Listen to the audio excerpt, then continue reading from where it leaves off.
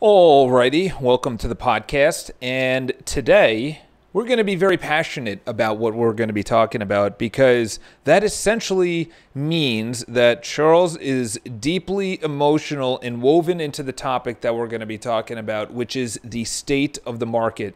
So I'm going to be coming out with the newest market report every single last week of the month, except this time I'm just going off of feelings of being in the last 18 months of the market on the sales side, the listing side, and seeing where pricing has gone and where pricing has not gone or homes have not sold. So essentially, I'm coming in from not only being in the trenches, but also being on both sides of the deal, okay? Being on the listing side and being on the buy side, okay? This is the thing. So I was there in '09. And I was just talking with a very senior listing agent. She's been around for 30 years. She's representing this beautiful home, $10 million, overlooking Central Park South. And it's still overpriced as a 4-bedroom in a unbelievable duplex. It's like 3,700 square feet. It still has to be built out a little bit more. But we were discussing the market because I have a listing in the building, 2.2 million.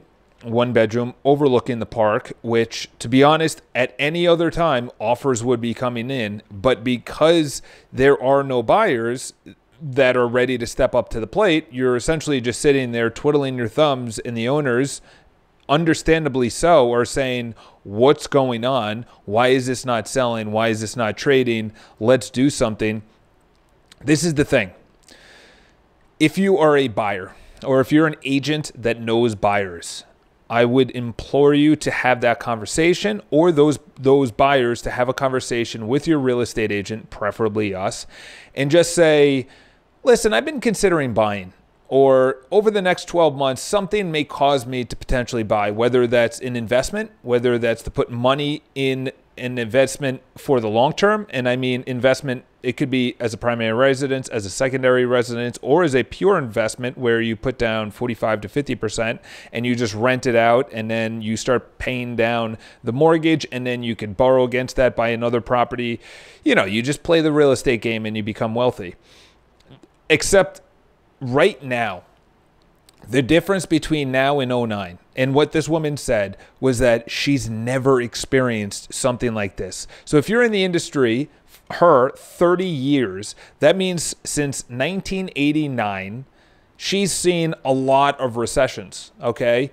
She's seen upwards of 4, okay? So it's every 7 years, there's a 2-year slowdown, and then 7-year growth, 2-year slowdown, which in New York City, it's happened. I don't know where elsewhere, not really. San Francisco, not really. LA, not really. Miami, a little bit because there's a lot of inventory, but a lot of people are going to Florida.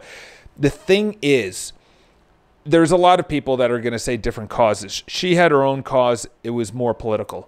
I was looking at it more on how much inventory came onto the market, just flooded the industry in late 2017 and in 2018. And I was talking with an owner, and unfortunately we're going to have to take her home off the market because we're not getting any offers on her place, and it's a beautiful place. And I was specifically telling her the weekend, I remember this, where it was 10 to 15 people coming to open houses. Minimum 10 to 15 people coming to open houses with buyers direct, just visiting, just seeing the market, neighbors. It was crazy. Every open house, 10 to 15 people. And then there was a weekend where it was 4. And then the following weekend, there was only 2. And I remember, and then the following weekend, it was 2. And I just remember, and we had an offer on a place. I was representing the listing, or I was representing the owner. It was a listing of ours. And I remember just thinking, and then saying out loud to the owner, I said, we need to take this offer. We had an offer at the time, and I told her, I said, yeah, we were going consistently, 8, 9, 10 people at open houses, and then it just went off a cliff. And I remember literally telling the owner, we need to take this deal. We can't screw around. We need to take this deal. This is the deal. Sure enough, we took it, set a building record, and that probably will not be reached for a while, okay? Because that was the height. Okay, that was the height. And ironically enough is that since that time, pricing has been literally going down by 4%. Okay, things were still trading, but the difference now between '09 is that '09 there were a ton of buyers out there. I was working with a lot of buyers. The thing was, banks were not lending at that time. There was a credit freeze, and no one could get financing, or if they could get financing, they're hesitant because the banks were saying, listen, I don't know if we should because of obviously what happened, you know, with the mortgages and that whole situation of a little liberal on their lending criteria and requirements, 100% financing, 100% financing plus construction costs, just absolutely unbelievable, you know, just lending standards that I'm glad we're not going to go to that route. But since then, there was a boom. And, you know, we thank Michael Bloomberg for obviously opening up the amount of development. He has created a tremendous amount of wealth in areas that, you know, there's been a massive uptick in development, in upgrades, in renovations within buildings, obviously the tax abatement and everything else. From that time, just a ridiculous amount of building happened, which was inventory skyrocketing. And then from the skyrocketing inventory, pricing started going up because there was this really nice product that was entering the marketplace. And then from there, pricing went up, and then owners just started getting more and more bullish. And then obviously, as everyone said, it's a great real estate market. And when someone says it's a great real estate market, that's when you say, I don't know if I should put my home on the market. I'm sorry. I don't think I should buy. That's what you should be saying. When someone says it's a robust real estate real estate market, that's when you say, let's look at the historical data. Okay. How much has it gone up? 20%? Whoa. Okay. When it goes up 20% or 25% in some areas, that's when you start saying, I think I'll wait a couple of years. Okay. Really, the only people, I was discussing it with the listing agent, and the reason I'm bringing her up is because we had a very candid conversation. She's very intelligent. She's been in the industry for many, many years. She represents very high net worth people, which obviously to get to that position, they've done things right in life. And what she was talking about is if you are selling right now, you have to go to a price you're probably not comfortable with. But that is the reality to sell in this market, is that if you want to come to an agreement with a buyer that's qualified and serious, there's going to be a price differentiation between where you want it to be, the expectations of where you want it to be, and what it's actually going to trade for. So that's the title of the video, is you're looking at a fire sale. If you are a buyer, you want to enter the marketplace. You want to enter the marketplace now. You want to buy. Even if it goes down 1 to 2%. I've been calling this for a while. There is no way. People are saying years. It's gonna be going on for years. So there has never been a time except for the Great Depression where it's been 4 years. Okay, so in New York City, I'm solely talking about New York City. If you're looking at 2018, when it was probably right around April, right around March, April is when it started. And then probably right around April it started, where it just went, people coming to open houses. Obviously, people were going into contracts, so it's not going to be for another 4 to 5, 6 months where you start seeing the data. But I remember the time where it stopped, and that was right around April of 2018. There has never been a time where it's going to go April 2018, 2019, 2020. So that's 2019, 2020, 2021. That's 3 years. There's no way it's going to go 4 years in New York City. There is no way. And the reason being I'm saying that is because, A, historically, it's never happened. Okay? So people are like, well, it may happen. No. And this is the reason being, is that over the course of the last 18 months, I get data every single day of all the homes that come off the market. There have been lately upwards of 50 homes, 40 homes a day coming off the market. 40 to 50 homes coming off the market. You compound that every single day for 18 months, that's hundreds of homes per month, potentially. That is thousands in other cases of homes per month coming off the market. There's no way. There is no way. There's not going to be a lack of supply in another 16 months when you're seeing all of these homes come off the market. No one is selling. And this is ironically enough, is that guess what's a robust real estate market right now is the rentals. Rentals have been increasing at a rate that is unheard of, even though there is a record amount of rental buildings that have come online between Hudson Yards in downtown, in West Chelsea, just across the city. You're seeing hundreds of units enter, thousands of units enter the market that are rentals, and pricing is still going up. So guess what we do? We find out what those owners are doing with their home. So in other words, they could be renting it out, okay? So if they're renting it out, then that home is not going to come due for another year or two. And we've been talking to a couple owners where it's not coming due for another 3 years. So you're not having a home come due for another 3 years. And if that's the case, then you're essentially eliminating that home from the market from being sold. Then there's some people that have a 1-year lease or a 2-year lease. Then there's people that took their home off the market and going to put it on in the spring. Or they're going to wait until the election is done. So that's 2021. So you have these owners that are in complete just a decision time, a big decision time for a lot of owners. Should I stay? Should I sell? Should I rent? Those are the only 3 options. Should I stay? In other words, stay until it's a better market, stay indefinitely, buy my neighbor's home, whatever the case is. You know, maybe it's a second home now. Should I sell? If you sell, it's going to be below your expectations. Or if you rent it out, obviously it's not going to come due for another year, 2 or 3 years. We just heard a 3-year lease being signed, which is amazing for that tenant to lock in a 3-year lease. Obviously, there's probably escalating rent within that, but you know, it's still smart on their end. But that goes back to the title of the video. If there is a fire sale, and this is the quote I heard from a very smart, very wealthy, older individual who has done very well in real estate and in life.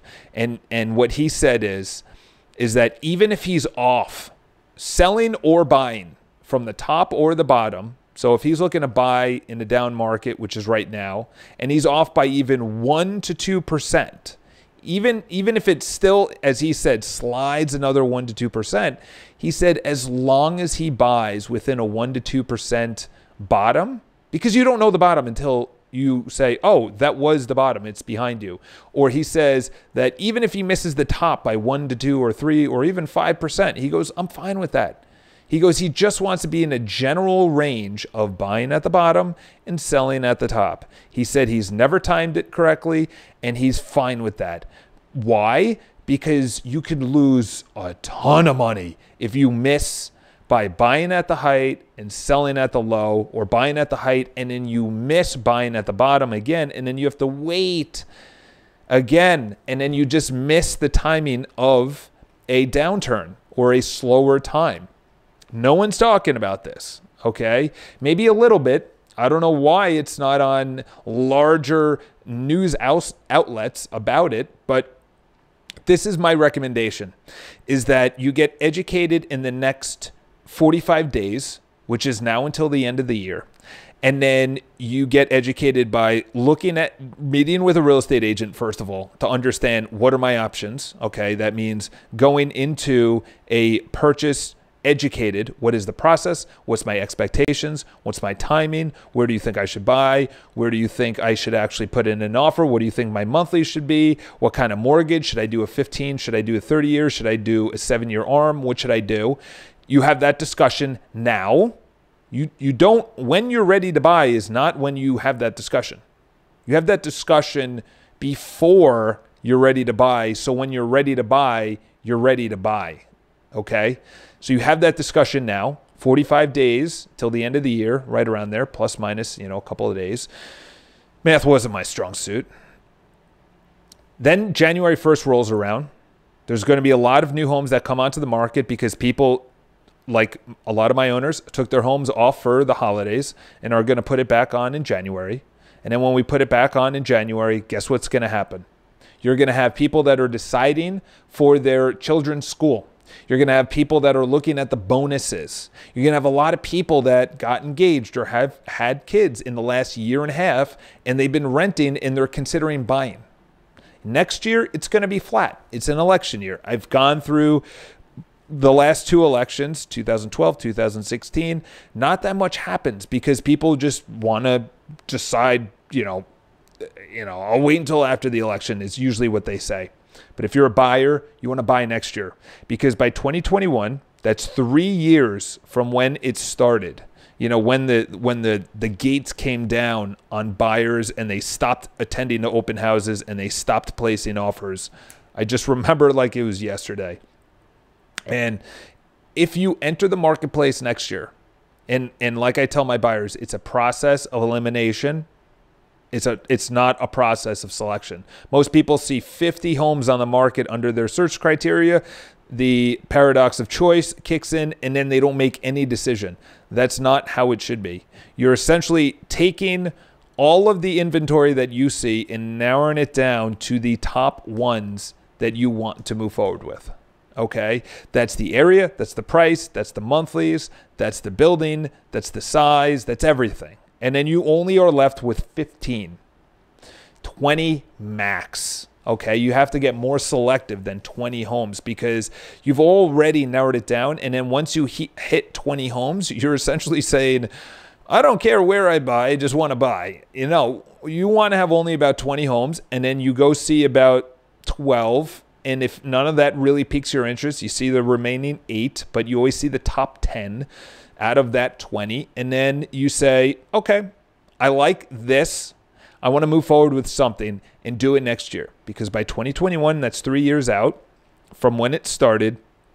People are going to be in a totally different life circumstance.